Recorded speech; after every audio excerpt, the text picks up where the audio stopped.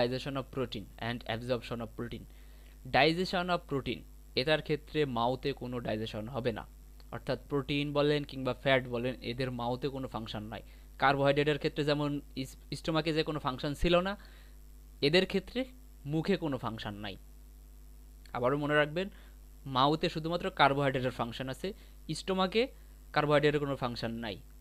আবার বাদ বাকি যে দুইটা প্রোটিন এবং প্রোটিন এবং ফ্যাট, এদের ক্ষেত্রে মাউথে কোনো ফাংশন নাই, কিন্তু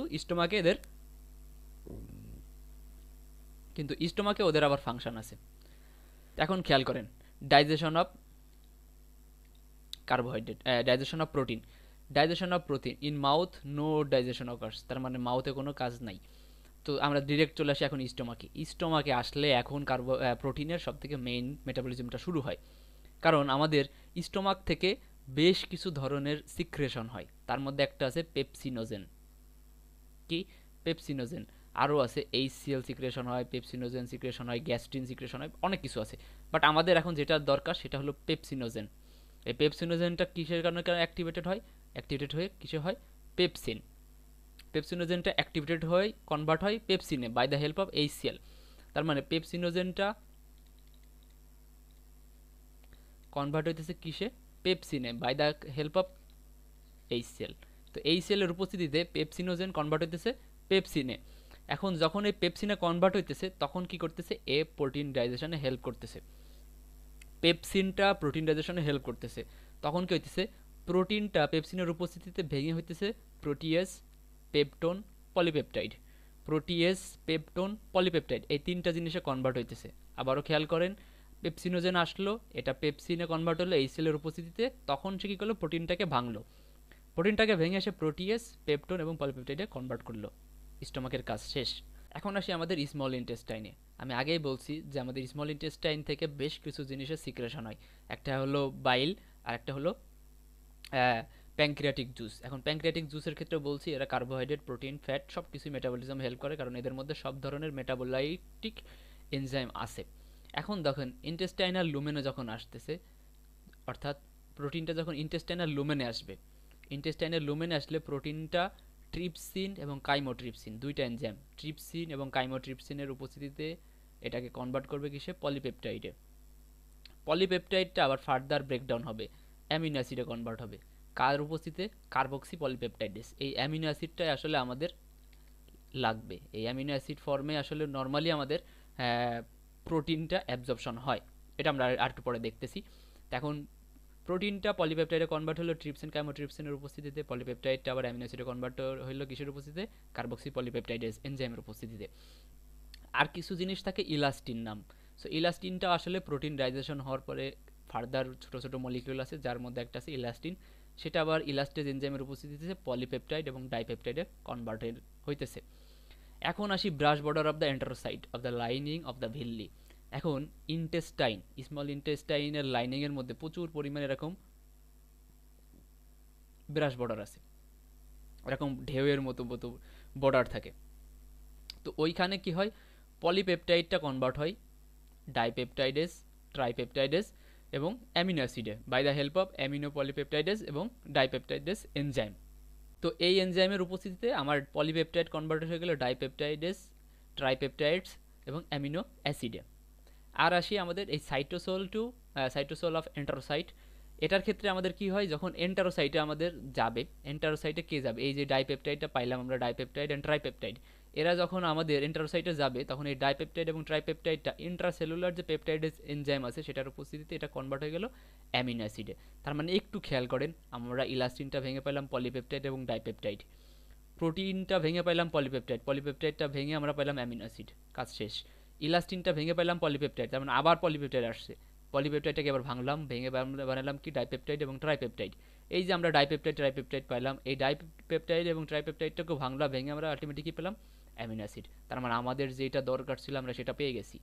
আমাদের সব কিছুর লাস্টে কি দরকার ছিল? Amino acid. এই অ্যামিনো অ্যাসিডটাকে এখন আমাদের অ্যাবজর্পশন করতে হবে।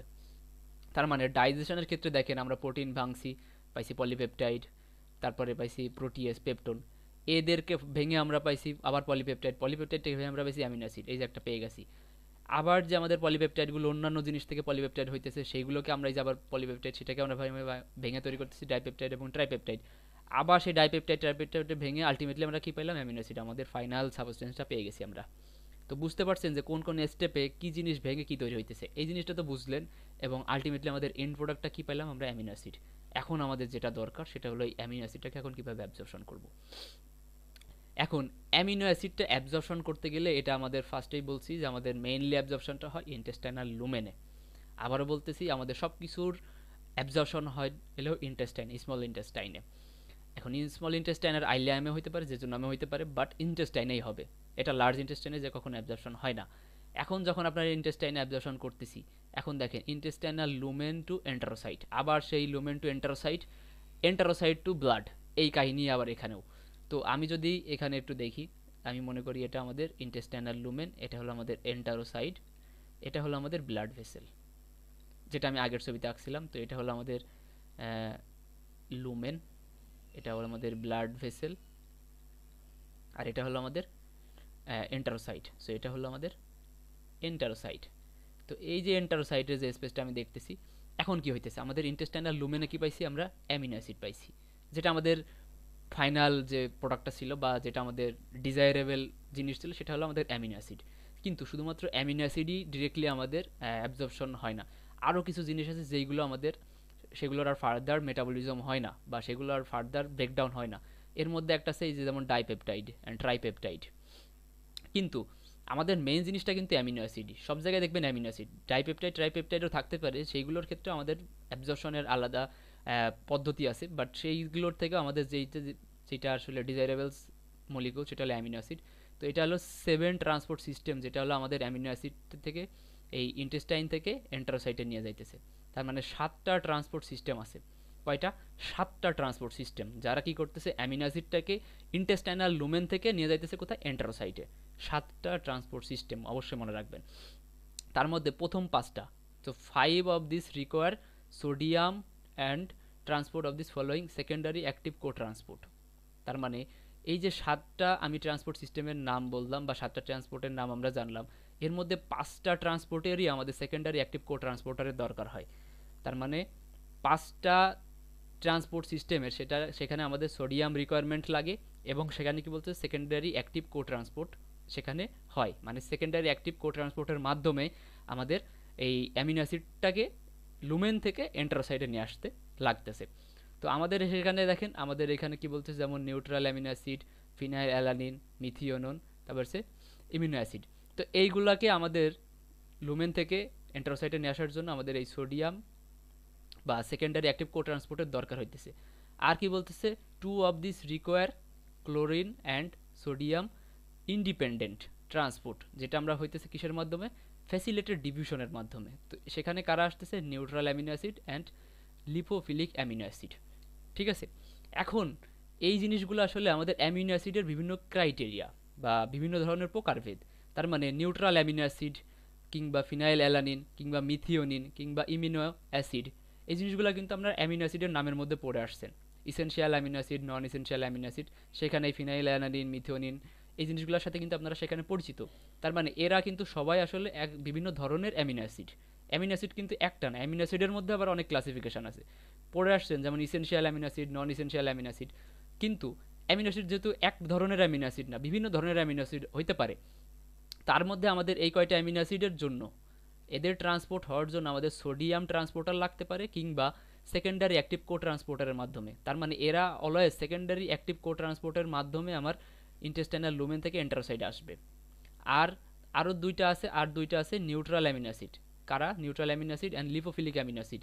এদের দুইজনের জন্য আবার অন্য একটা ট্রান্সপোর্টার লাগতেছে, যেটা হলো ক্লোরিন ইন্ডিপেন্ডেন্ট এবং সোডিয়াম ইন্ডিপেন্ডেন্ট, যারা ফ্যাসিলিটেড ডিফিউশনের মাধ্যমে আমার ইন্টেস্টাইনাল লুমেন থেকে এন্টারোসাইডে আসতেছে। এটা তো গেল আমার এই ক্ষেত্রে, যেটা হলো অ্যামিনো অ্যাসিডের ক্ষেত্রে। এখন যখন আমরা দেখতেছি ডাইপেপটাইডস এবং ট্রাইপেপটাইডস, তো এখন এরা কিভাবে আসতেছে, এরা আসবে একটা আমার ক্যারিয়ারের মাধ্যমে। ক্যারিয়ার বলতে যেটা হলো আমাদের যেটা বলতেছি ইন্টু এন্টারসাইড বাই দ্য সিস্টেম, এটা হলো পেপটি 1 অর্থাৎ পেপটাইড ট্রান্সপোর্টার 1। এখানে একটা ট্রান্সপোর্টার লাগবে, অর্থাৎ ডাইপেপটাইড এবং ট্রাইপেপটাইড ওই অ্যামিনো অ্যাসিডের মতো আসবে না, ওদের জন্য যেমন সেকেন্ডারি অ্যাক্টিভ কো ট্রান্সপোর্ট কিংবা ফ্যাসিলিটেড ডিভিশনের মাধ্যমে আসতেছিল, ডাইপেপটাইড আর ট্রাইপেপটাইড এরা আবার একটু ভিআইপি মানুষ, এদের জন্য আবার একটু অন্যরকম ট্রান্সপোর্টার লাগবে। তারা হলো কি এই পেপটাইড ট্রান্সপোর্টার 1। পেপটাইড ট্রান্সপোর্টার 1 নামটা মনে রাখবেন, পেপটাইড ট্রান্সপোর্টার 1 এরা আসতেছে কাদের নিয়ে? ডাইপেপটাইড এবং ট্রাইপেপটাইড এই দুইজনকে নিয়ে। তা আমি সবগুলোকে নিয়ে চলে আসলাম কোথায়? আমার এন্টারোসাইটে, যেখানে আনার দরকার ছিল। এখন এই এন্টারোসাইট থেকে আমার কোথায় নিতে হবে? ব্লাড ভেসেলে। এন্টারোসাইট থেকে কই নিব এখন? ব্লাড ভেসেলে। এখন দেখেন এখানে বলতেছে dipeptide tripeptide hydrolysed into amino acid. ওই যে বলছিলাম ডাইপেপটাইড অ্যান্ড ট্রাইপেপটাইড, এই দেখেন dipeptide and tripeptide ultimately amino অ্যাসিডে converted হইতেছে কোথায়? যে এন্টারোসাইটে। দেখেন এইখানেও একটু ভালো করে দেখেন, এন্টারোসাইট আমার নিয়ে গেছি এদের কোথায়? আমরা এন্টারোসাইটে। তো এই যে এটাও কিন্তু আমাদের এন্টারোসাইট। তো আমরা যেহেতু এন্টারোসাইটে নিয়ে গেছি, এন্টারোসাইটে নিয়ে যাওয়ার পরে ওদের আবার ব্রেকডাউন হয়ে যাইতেছে। কাদের? এই ডাইপেপটাইডিস অ্যান্ড ট্রাইপেপটাইড, এরা এন্টারোসাইটে যে ব্রেকডাউন হয়ে কী হইতেছে? Amino acid. তার মানে এখন আমাদের আর কোনো ভিআইপি পার্সন নাই, সবাই আমরা এই যে অ্যামিনো অ্যাসিড হয়ে গেছি। আমাদের আগে অ্যামিনো অ্যাসিড ছিল, এরা অ্যামিনো অ্যাসিডে আগে কনভার্ট হয় নাই, কিন্তু আমার এন্টারোসাইটে এসে এরাও কনভার্ট হয়ে অ্যামিনো অ্যাসিডে কনভার্সন হয়ে গেছে। এখন আমার সবাই ভিআইপি থেকে অ্যামিনো অ্যাসিড হয়ে গেছে। তার মানে এখন আমার এন্টারোসাইটে কোনো এক্সেপশন কেউ নাই, এন্টারোসাইডে আমার সবাই কারা? Amino acid. এই অ্যামিনো অ্যাসিডগুলোকে এখন আমি কীভাবে ট্রান্সপোর্ট করে ব্লাডে নেব সেটা এখন আমাদের জানা লাগবে। এখানে কি করতেছে? 2 of this R sodium dependent, 3 of this R sodium independent. তার মানে এখানের 2টা আছে যারা সোডিয়াম ডিপেন্ডেন্ট, আর 3টা আছে যারা হলো সোডিয়াম ইন্ডিপেন্ডেন্ট। এখন যারা সোডিয়াম ডিপেন্ডেন্ট তারা সোডিয়াম কোট্রান্সপোর্টের মাধ্যমে ট্রান্সপোর্ট হবে, আর যারা সোডিয়াম ইন্ডিপেন্ডেন্ট তারা সোডিয়াম ইন্ডিপেন্ডেন্ট ট্রান্সপোর্ট সিস্টেমের মাধ্যমে আমার কোথায় যাবে? এন্টারোসাইট থেকে ব্লাডের মধ্যে এন্ট্রি করবে। সো এইভাবে আমার অ্যামিনো অ্যাসিডগুলো কোথ থেকে? এন্টারোসাইট থেকে কীভাবে আমার ব্লাডে আসতেছে, এইটা হলো আমার টোটাল অ্যাবজর্পশন অফ প্রোটিনের ক্ষেত্রে। ঠিক আছে, তো এই হলো আমাদের অ্যাবজর্পশন অফ প্রোটিন।